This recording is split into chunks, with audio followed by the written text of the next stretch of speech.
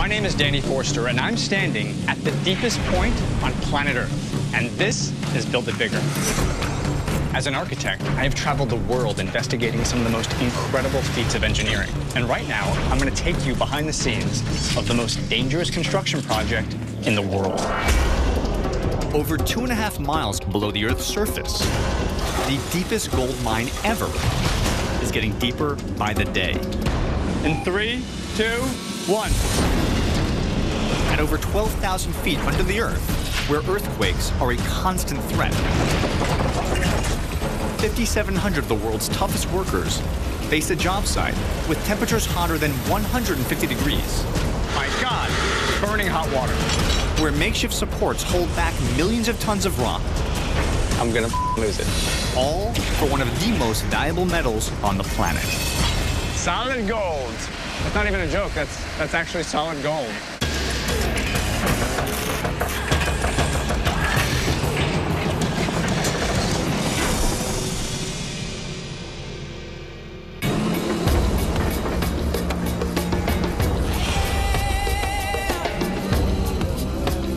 I'm in Johannesburg, South Africa. The locals call this place Egoli, which means City of Gold. And quite literally, the soil under where I'm standing is the richest in the world. Located in the northeastern highlands of South Africa, Johannesburg sits above half the world's gold deposit. When gold was discovered in Johannesburg in the late 1800s, people flocked from all over the world to mine this ore. It was so plentiful that you could actually see the gold on the surface. Over time, mines opened from the east side to the west side of the city, mining deeper and deeper into the earth. Today, there are 70 gold mines in South Africa, employing over 500,000 people. The problem is, after over a century of mining, this precious resource is beginning to run out.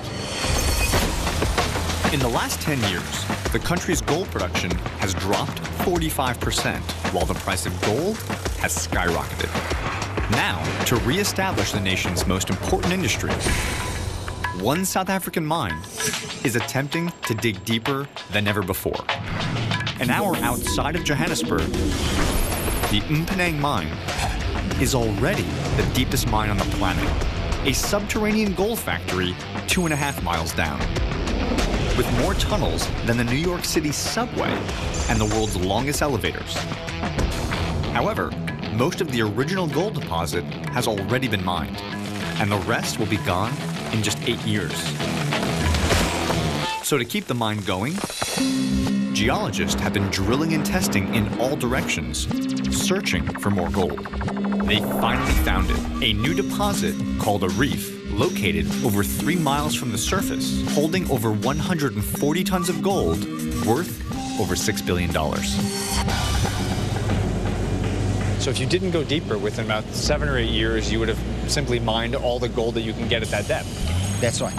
So this new project gives you the potential opportunity to extend the life of the mine by how many years? The life of mine with the current project, the life of mine will be extended to 2029. 2029? That's correct. So instead of 7 or 8 years, we're talking about 20 years. That's right, yes.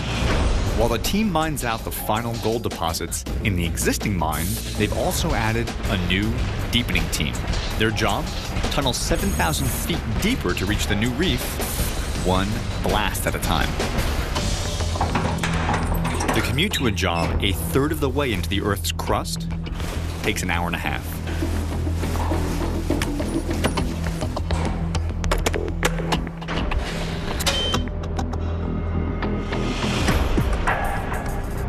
The trip starts in the longest elevator in the world, a 50-ton beast that carries 120 miners at a time.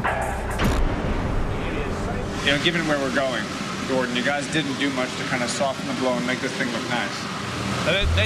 This is it. This is mining. This is reality. You ready? Okay, right, let's go. Bye, donkey, Billy. All right, here we go.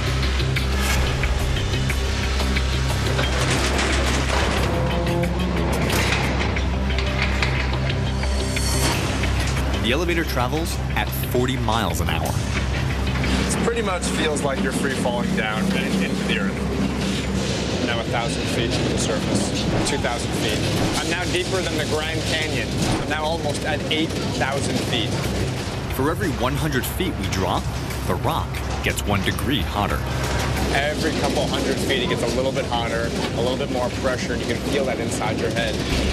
We're now approaching the bottom. This will be 12,600 feet. Keep in mind, this is the deepest point that any mine has ever worked at in the history of mining.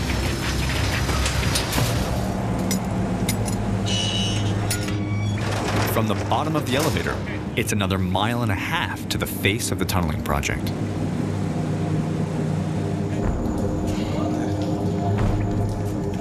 Morning. Morning. It's morning, by the way. It's the blackest black that you have ever seen in your life is underground, because there's no other light source at all. I mean, we are so far from the sun right now. Well, 12,000 feet further than we were this morning.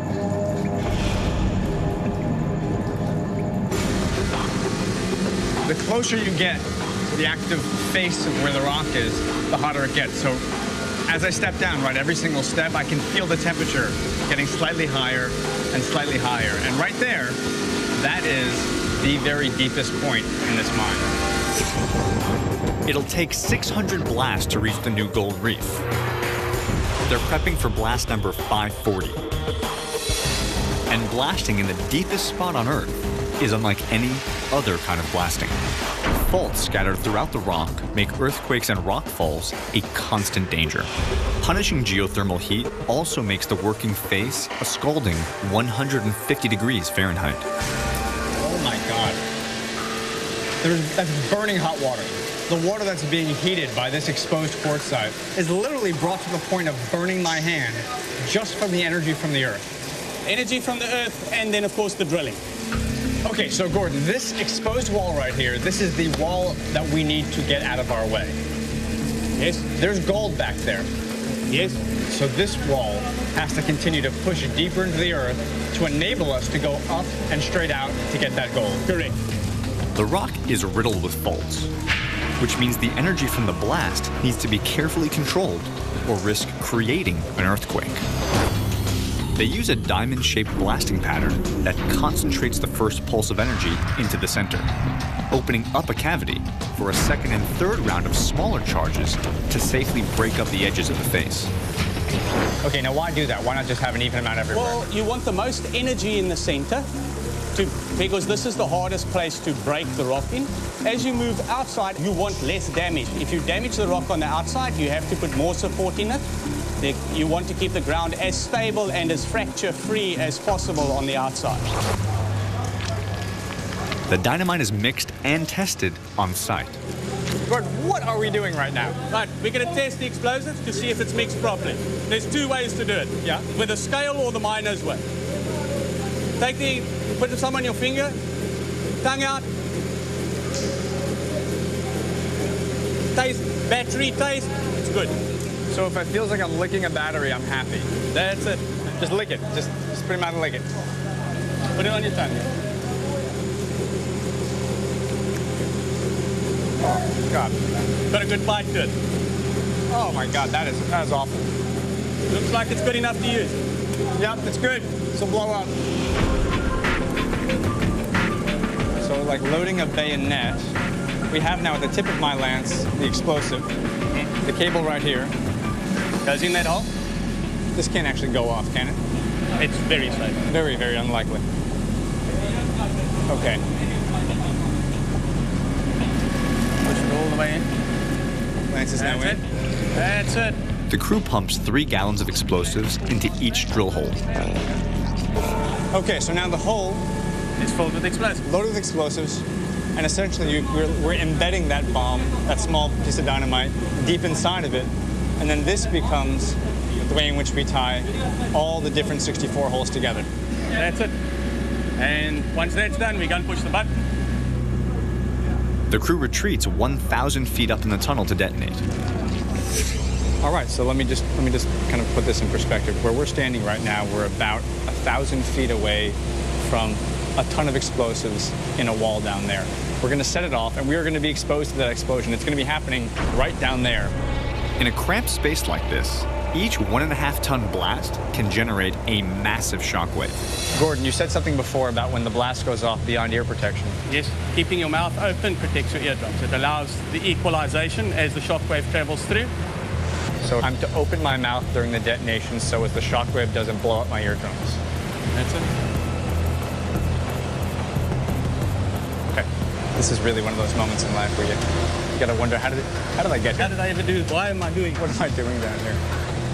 I'm 12,000 feet under the Earth's surface. I'm in South Africa. I'm holding a detonator, and behind me are thousands and thousands of pounds of explosives, and I'm about to set them off. The charge is live. All right, here we go, guys. Open your mouths, cover your ears. In 3, 2, 1.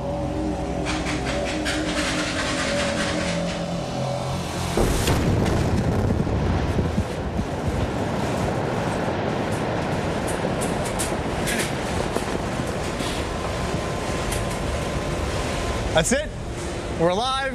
The blast is done. My eardrums are safe. Look at these smiling, happy miners. We did it. That blast fractured 100 tons of rock. So, Gordon, that's exactly where the charges were set, right there, right? That's right where those bolts are, that last line of bolts. That's where the face was before we blasted it. So, Gordon, how much did we advance the tunnel with this blast? 10.5 to 11 feet. Incredible rock that is 12,500 feet under the Earth's surface, rock that has never been seen by human eyes. It's been here for billions of years, and right now, today, Gordon and his team have just created the new deepest point on planet Earth. It's pretty good, man, I'm not gonna lie. It's pretty amazing. Coming up, I travel through 2 miles of tunnels looking for gold Oh, dear God. when an earthquake hits.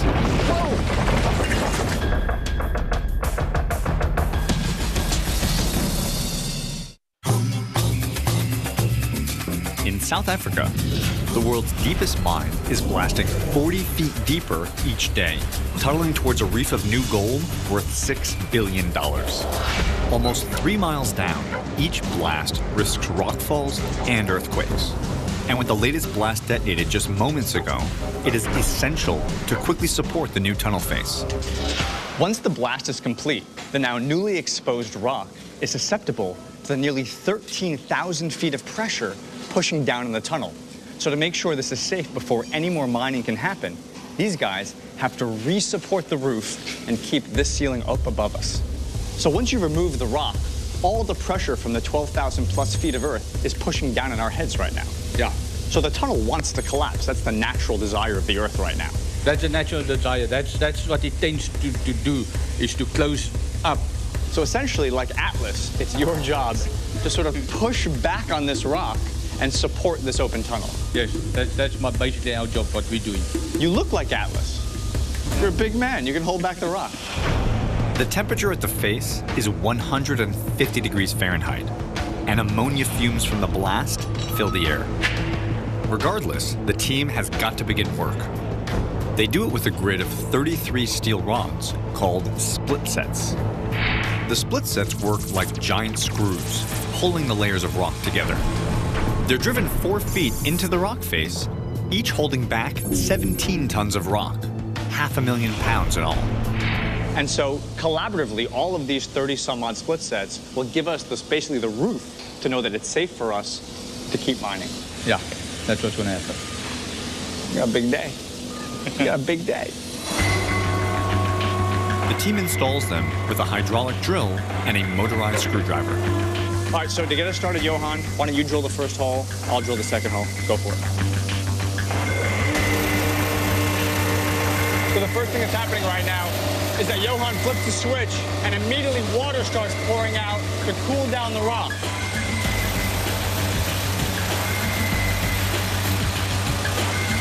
All right, so there it is. Now we have a drilled hole, 41 millimeters wide, hollow, and ready for steel. Now check this out, you're gonna watch him change bits. Out goes the drill, in goes the screwdriver. Yeah, look at that. All right, let's screw it in. All right, can I give it a go?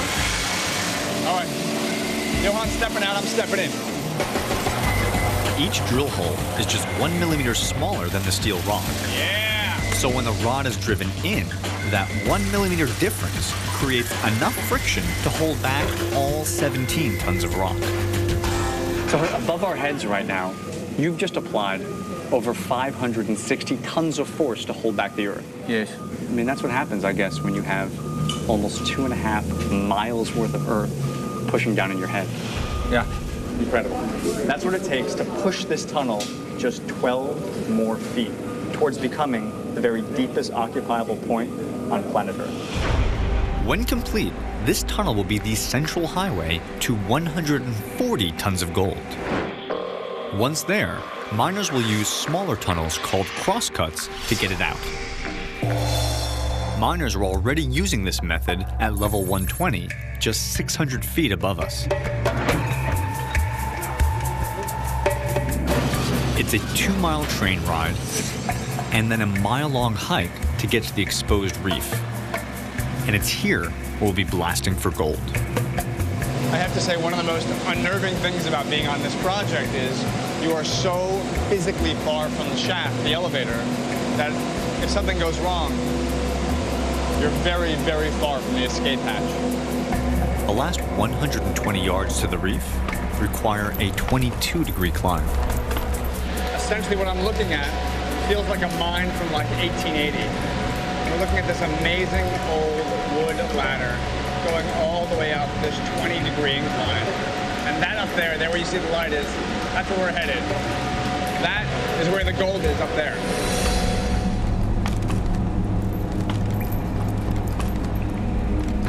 Oh my God. It's just become clear to me that where I just came from, that ridiculous ladder, that was actually just the beginning. Look where we're headed next. Oh, dear God. You've got to be kidding me. This is not what I was expecting. Is there any other way to get there other than this? No. Okay. Yeah. You get prepared emotionally and luminescently. Okay. Let's go. Carry on.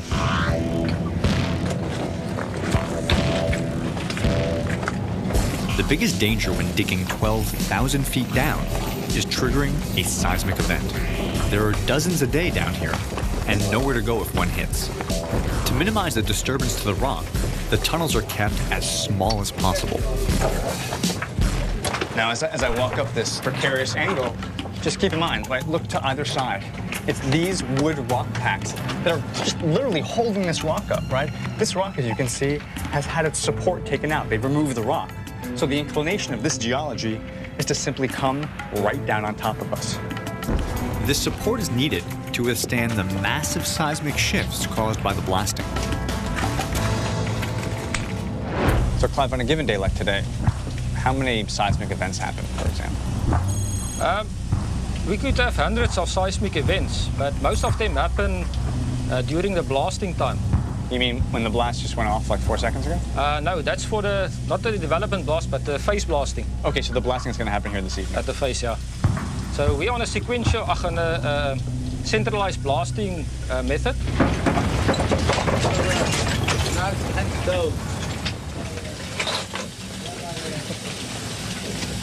Everything's cool. Okay, Clive, my God, that was definitely it. I definitely thought that was it. I definitely was like, well, no, we're fine. Can I just continue? Oh yeah, Clive, just continue with what you're saying. Don't let the neighboring explosion in the rock impede your progress. What's happening inside of you, man? You're like a metronome. The biggest mistake you do, Danny, if you start running, you're running into the danger. Yeah. If you stand still, if something happens, just stand still, because the moment you jump up, you can hit your head, fall over the rocks, and that's how you get out. By the time you've heard something, it's already too late. I knew he'd say that. That tremor could have loosened the overhanging rock. And to make the area safe, we've got to resupport it. All right, so now what we're doing is we're going down to put in these supports which keep the rock face up. And to be perfectly frank, we're going to do this as quickly as possible because there was just an earthquake that happened about 4 minutes ago. And that means we just want to get out of here quickly. There are earthquakes every single day in this mine. They happen while blasting, and they're blasting right now. So we are essentially next to a very high-risk area. So it's this guy right here that, I mean, just like a column, is holding up the roof. And we can't do any drilling. No safe work can happen until we put in these support columns. That's the right thing. I can't deal with it. I'm gonna lose it. No, don't. That's why we put in support. Understand? These 4-foot-high steel jacks push against the overhead rock, supporting a whopping 10 tons apiece. To install the jack, they first clear the ground of any loose rock. So as you can see, what we're doing is essentially wedging this thing in, pushing it down solidly into the ground, and then pushing it tight up to the rock face, and this becomes a strut or a column that holds back this rock. So look at that, you can see right there, just like a jack that you jack up a car to change a tire, same principle. He's jacking it up, it's pressing up against the rock, and now this thing is one solid column, one of many, that's keeping this roof safely above my head. Coming up, servicing the world's deepest elevator means slicing one of the longest and heaviest steel cables ever built. This is like an extraordinarily bad idea.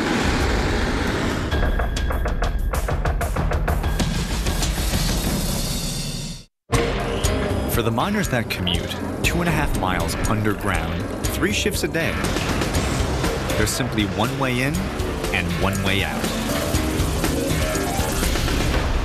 The elevator shaft. The elevators are the very lifeblood of this job site.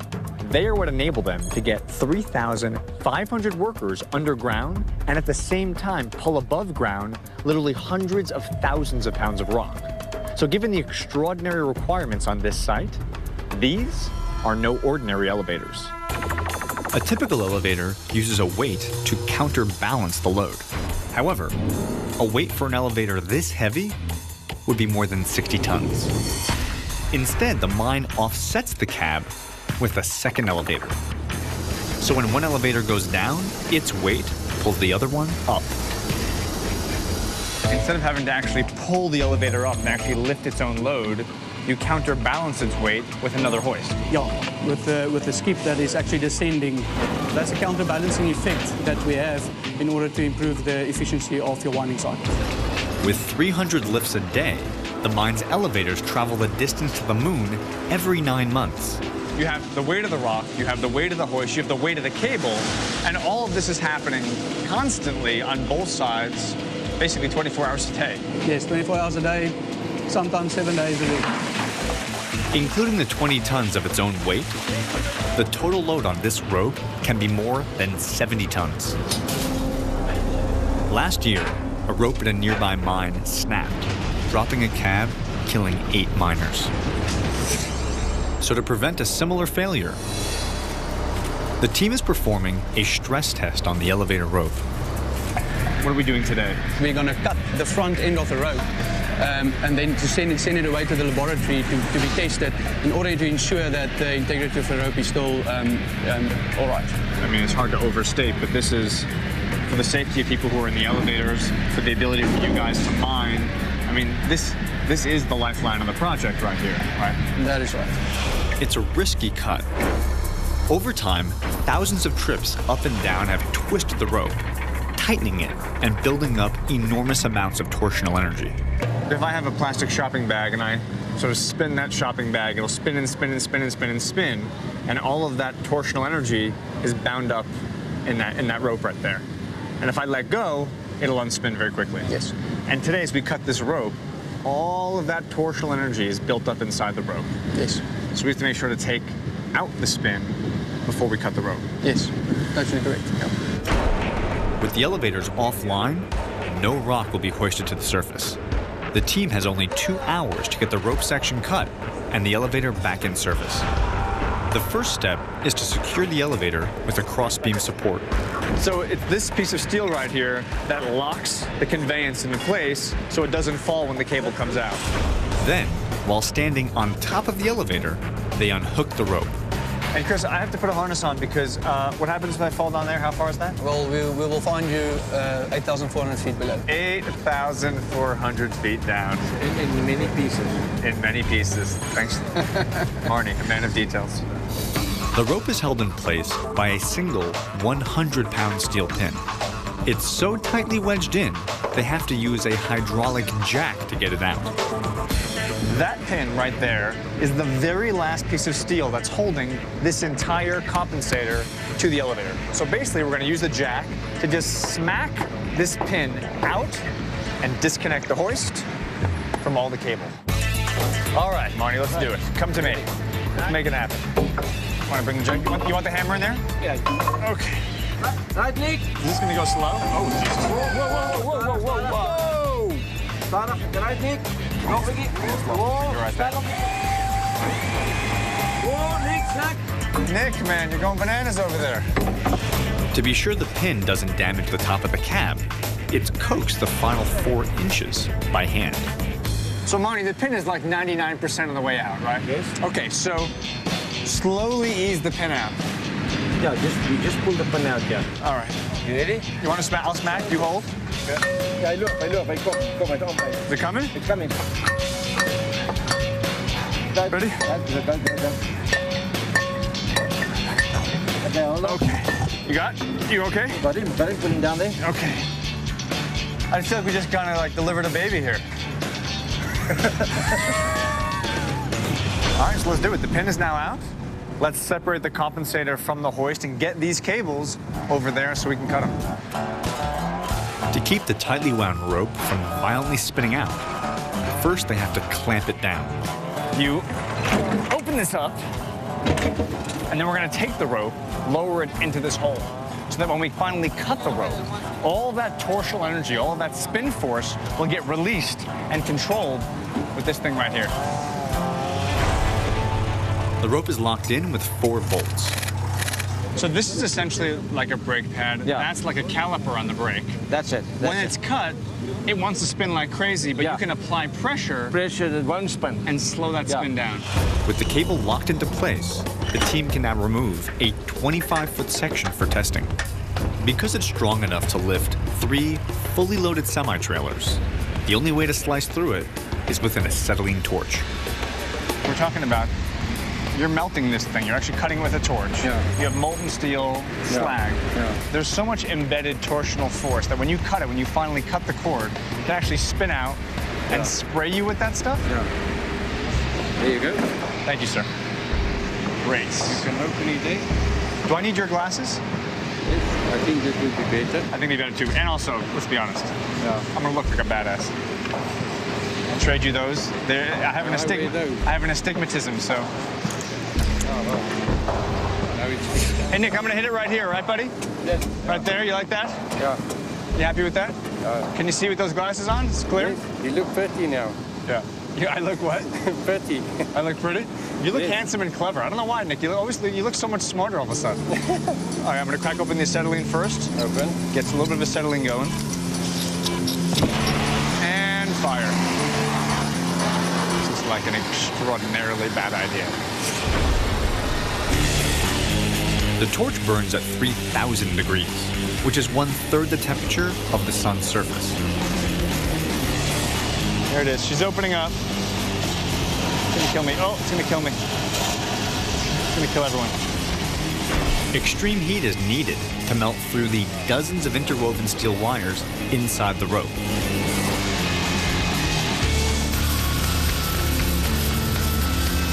Oh, there it is. There it is. Oh! Oh! Ooh. All right, so I get back my glasses. Nick, the Boilermaker, gets back his torch. And we're set.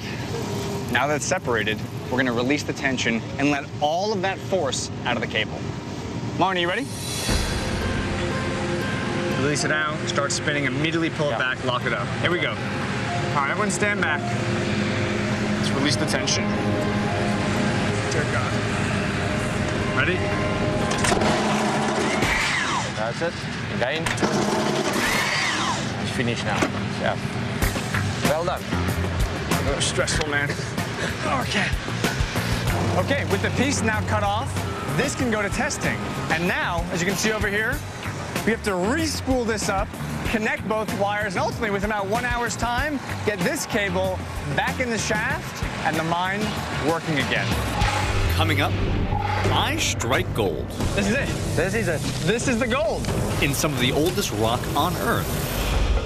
But first, what skyscraper has the world's longest elevator? The answer after the break.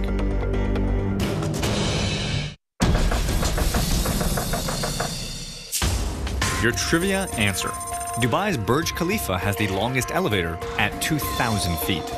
Just a quarter of the size of Umpenang's elevator. South Africa has more gold deposits than anywhere on the planet. But the question is, how did the gold get here? Well, if you go back billions of years ago, this entire region was one enormous lake. Gold deposits were put into this lake from surrounding waters. Then, about 200 million years ago, a series of volcanic events buried this lake, thereby entombing the gold. And that reserve right there is the very stuff we're after today. Geologists know that the gold is 2.5 miles down. The hard part is getting it out. After 2 miles of tunnels, it's a 100-yard climb up a 22-degree angle to find the mining face of the gold reef. Okay. This is it. This is it. This is the gold. This is the gold. This is the ore body we're gonna mine. This tiny, small 3-foot swath is why I'm now almost 13,000 feet under the ground. 100% right. And sort of packed inside of here in tiny amounts throughout. It's gold. The gold is in dark carbon particles scattered throughout the rock, making the reef grayish, not yellow in color. What's so incredible is the gold is so tiny that, I mean, I can't see it right here. Yeah, so little. I mean, specks of it. Yeah. Like particles of sand is inside of this. That's it. The fastest and safest way to loosen this ore is to drill and blast. Are we ready to rock and roll? Yeah, ready to drill. Where's the drilling? Right down here. Down here. So now that we found the gold, now it is time to get it. Miners drill blast holes into the ore and fill them with a powerful emulsion dynamite. So we're going to put a hole about 4 feet deep into this rock using this enormous drill. Yeah. Basically, this is just a very, very large chisel that's rapidly making contact with the rock. As a big chisel. That is a big chisel. That's a big chisel.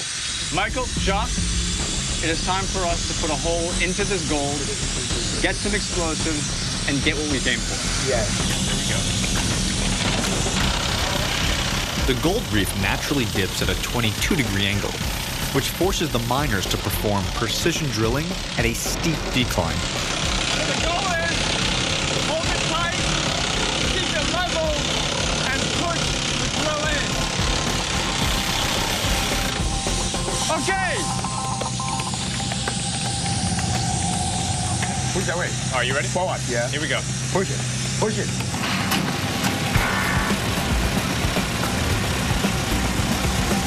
The drill runs on compressed air, hammering through the rock at 6 inches and 3,000 blows a minute.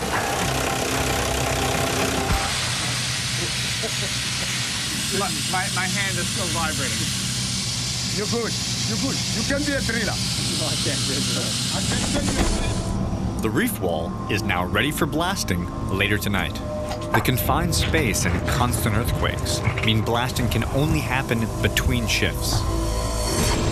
5 tons of charges are detonated from the surface.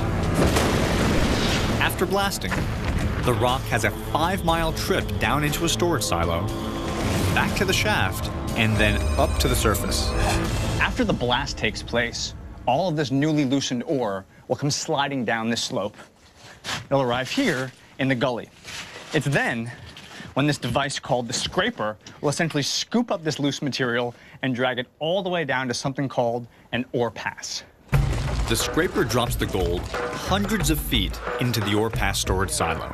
And just to be very clear and straightforward about how deep this hole is, if I may. Yeah.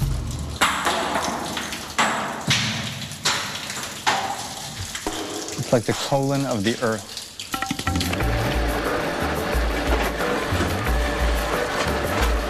For the miners, this They blasted, they loosened up that ore, and now we're taking it, putting it down this hole, and ultimately taking it up to the surface to be transformed into gold bars. 20 miles of trains and conveyor belts move the gold reef rock to the main shaft. It's there where the gold rock meets up with the waste rock from the deepening project. Both travel side by side up to the main shaft together. The contents of that conveyor belt are worth millions of dollars. The contents of that conveyor belt are totally worthless. And every single hour, this mine accumulates over 450 tons of both gold reef and waste rock.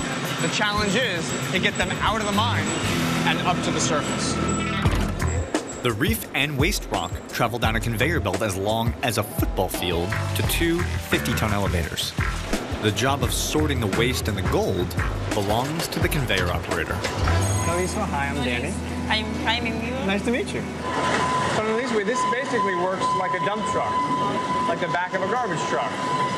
Kind of open the payload, fill up the belt, close it up. 12,000 tons of rock pass through Nolizwa station every day. This me. You got it. Okay, you do the gold, I'll do the waste. Sort of appropriate, really.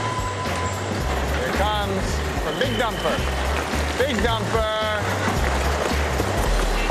Not a lot of variation in the task. It's open. And closed. And closed. Open and closed. Sometimes we open, other times we close. Yes. She's got it under control. She is sending this stuff to a hoist, which is then going up to the surface over 2.5 miles. Coming up, I enter one of the most highly secured buildings in the world to forge $4 million of pure gold. Solid gold. That's not even a joke. That's actually solid gold.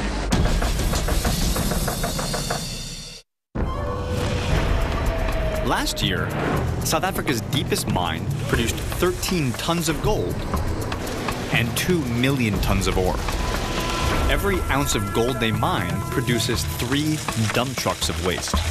Here at the Mponeng mine, in just a 24-hour window, they pull out of the earth just 100 pounds of solid gold.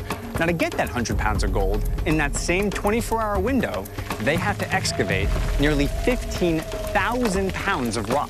So to put this in perspective, in a given 30-day period of time, we're talking about nearly 500,000 pounds of solid rock, building a veritable man-made mountain right next to the mine. Going from rock to gold takes 48 hours of processing. That happens at the mine's 20-acre on-site processing plant. So the ore that comes out of the ground is not a shiny gold nugget that I imagine a panhandler from the 1880s biting on. No. This is not it. It's not visible from with a human eye. So we're talking about infinitesimally small bits of gold powder. Yes. Invisible to the naked eye, kind of scattered throughout this rock. And your job is to somehow get that microscopic powder out of the rock and then recombine it into solid gold. Yeah. That's exactly what we do. First, a 4,000-ton mill crushes the ore into a sand-like dust. The team then mixes in cyanide and carbon to dissolve the quartzite and leach out the gold. The purified gold then goes to the smelting house for the final step of the process, melting and pouring. Today, they're pouring 10 55-pound gold bars worth $4 million. The product of half a week of mining. So right now, in a matter of minutes, we're going to pour out about 10 solid gold bars. That is correct. All of the mining, the digging, the blasting, the drilling leads to right there. That's the final product. The iron has just come out of there. It is incredibly hot now that the gate is open. My face is actually burning. $4 million of liquid gold coming out of the smelter right now. Here it comes, here it comes. Wow, look at that. Each mold contains enough gold to buy 3 Lamborghinis. This looks like a science fiction movie, look at that. That is incredible. Millions of dollars, Isaac. It takes only 5 minutes for the molten gold to solidify. You know when you finish baking a beautiful lasagna and you're about to take it out of the oven, but you're a little nervous you might spill it? Well, this is kind of like that, but a significantly more expensive version. Now, once we've got the gold into the mold, we've got to get the gold out. Flip the gold. Up. And over. Woo. Smack it out. And now, come on. There it is. Solid gold. That's actually solid gold. That's not even a joke. That's actually solid gold. So, Isaac, that scrap right there, we're going to throw that away. We don't need that, right? I'll take that to the garbage for you. I'll dispose of it. That is unfortunately not how we operate here. So even that slag right there, you're still going to remelt that and keep looking for more gold. Correct. So I can or cannot take that home with me? You cannot. No one's allowed to. No one's... Even the garbage has gold in it around here. The bars are encrusted with impurities, like zinc and silver. The gold is then transferred to a locked cage to clean off this waste known as slag. They're like golden brownies. This is like the burnt one that tastes good, you know, at the bottom of the batch. Okay, so now that all 10 gold bars are stacked, we're gonna dump them into this hopper and begin the cleaning process. I'm Danny. I'm Kevin Governor Koza. All right, so Governor, we're gonna now clean the gold. We're gonna wash the gold. Yeah. Even though the gold has hardened and cooled from its molten state, it's still 500 degrees Fahrenheit. Well, this gives you a sense of just how hot the gold is. We're putting in some lukewarm water. The gold is piping hot, kicking off steam, but now you can see the slag starting to come off and the shiny gold to begin to reveal itself. Okay, now the water is drained, the gold bars have been cooled off a bit. Now we're gonna start pulling the slag off with this, the metal scaler. Now removing these impurities is crucial. The bars have got to be 99% pure before they leave the plant. Governor, what do you think? It's nice, huh? Yeah, it's nice. You see here, it looks so beautiful. Eh? Beautiful, clean, no slag. No slag. Ready to go. Yeah. There it is. The finished product. Nice, shiny, solid gold. This 500 pounds of gold will be stored in a vault until picked up tomorrow by a high-security helicopter. Coming through. $4 million of gold. Okay. Well, there we have it. All 10 bars of gold, all $4 million have been delivered into the secure vault. But keep in mind, that relatively small amount of solid gold took over 4 days of solid mining, and all of that taking place over 12,000 feet under the Earth's surface. 2.5 miles below, at the deepest spot inhabited on Earth, the deepening team has nearly reached the end of their groundbreaking project.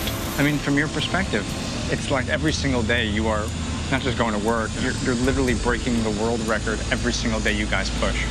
Yes. It's got to be kind of incredible. They have to give Guinness a call.